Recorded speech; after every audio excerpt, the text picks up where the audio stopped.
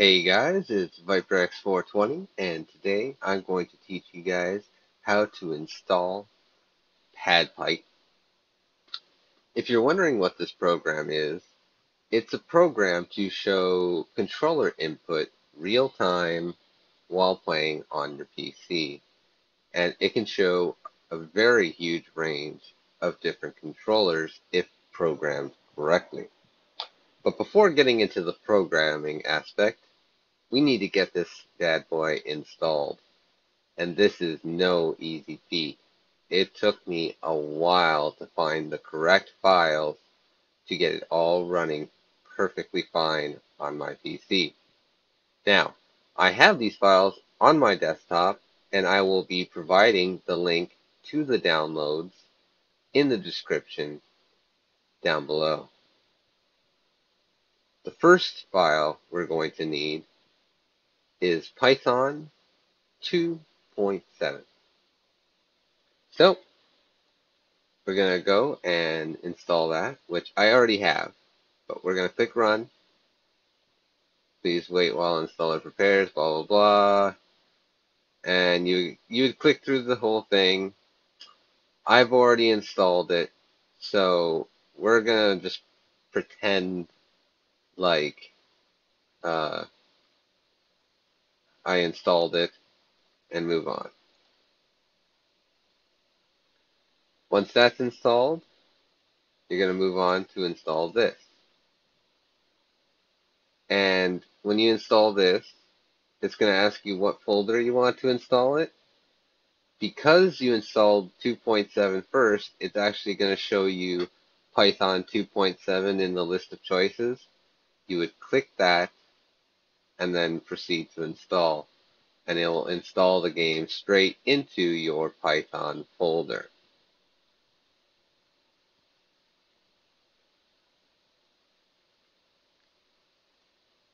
Once both of these are installed, then you can proceed to go to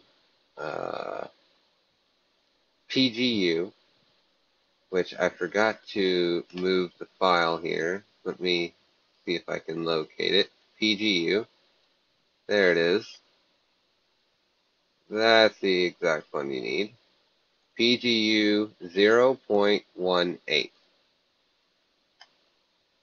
And you'll have this little setup file. And what you're going to want to do is run CMD to bring up the command prompt tool. Click here, copy, CD, paste to bring you in here. And then you can click and drag the file into the command prompt, or you can type setup.py space install and then click enter. Once you do that, it will install this package exactly where it needs to be.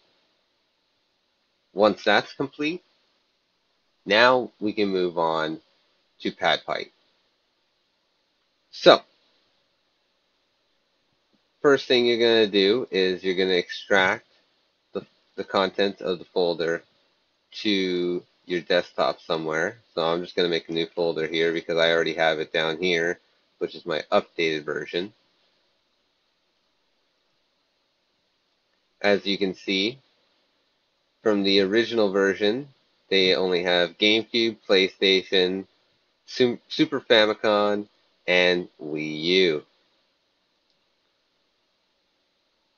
And once everything's installed, you're able to open the program by double-clicking on this file right here, PadPYGHT. As you can see, USB 0, 1, and here's the list of all the game skins we have. Well, I wasn't satisfied with the game skins it came with. So, instead, I'm going to delete this. I made my own. And so we're going to go click USB 0, which is my Nintendo 64 controller plugged into a May Flash adapter. And we're going to click Run. And as you can see, we got a Nintendo 64 controller, and I'm going to move around the stick here. And as you can see, it's tracking it 1-to-1 ratio. If I push B and A, move C sticks around. If I hold C up and C left, it'll actually put it in between. There's a few reasons I went with this decision. One is a little bit more simplistic, doing it this way like a stick, because of how it uses Z axis and Z rotation, as well as now it can show both inputs at the same time to kind of emphasize, say if I'm playing a first-person shooter on the 64, I can show that I am holding both buttons to kind of get an up-left angle, stuff like that. It also shows Z down here, L, R, all the D-pad start, and everything. So that's the Nintendo 64 controller. Next, we're going to close that. We're going to plug in my PS3 controller. And we're going to open up DS3 tool, which is Most Enjoy.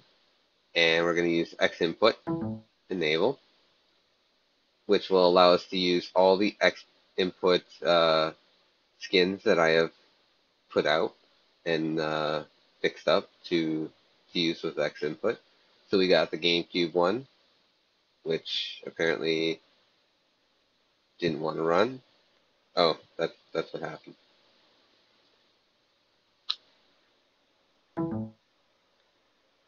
I have a really bad wire, so this tends to happen quite often. So controller, Xbox 360, controller, GameCube, run, and there we go. We're gonna make that smaller. So the images were not made by me. This is the stock images that came with the program. I just modified the scripts just a wee bit to work with X input. And as you can see, everything is working. The triggers are a little bit iffy because if you let go of the trigger too fast, it'll get stuck like that.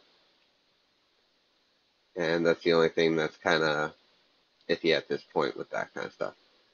So we're going to close the GameCube. Let's move on to NES. Down, left, up, right, select start, BA. Then we got PlayStation. This is a PlayStation 3 one. We even got L2 and R2 in the corners, which are, again, triggers, which are a little bit weird. I think it's my controller. My R2 actually works really nicely, whereas my L2 gets a little stuck here and there.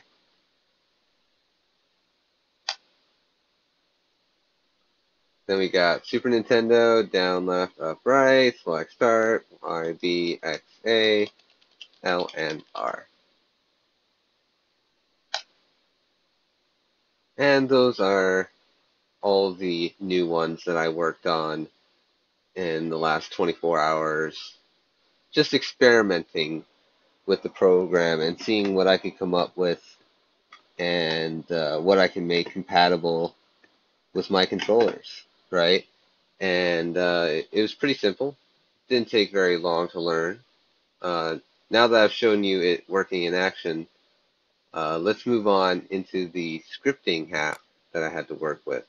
So this is the Nintendo 64 controller setup. I have all the buttons here, all separate and everything, all cut exactly the size.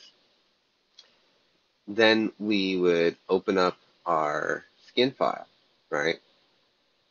As you can see, we start off with a general tab, which has a background, which is our base, our controller, background color, which is a slight black, and a width and height of the picture. And this, which I thought is analog, but I'm not too sure. I'm not 100% sure, so don't quote me on that. So I just left that 1 just because everything that I've seen with analogs had 1 and whatever didn't had 0. Then we have stick 1, which has its stick picture, its position, size, which axes it's going to be using. So 0 and 1, X and Y. The radius of which it can move from the circle so that, you get an accurate point of origin with the thumbstick to show how far you're actually holding forward and back. And then a neat little addition my buddy CKY came up with to fix the invert problem on some controllers. Invert X and Y. If you find something isn't going the right way, say you push left and it goes right, that's an example, you can use this to invert it. So an example is my stick 2 was inverted, so I had to actually invert the X to work the way it's supposed to.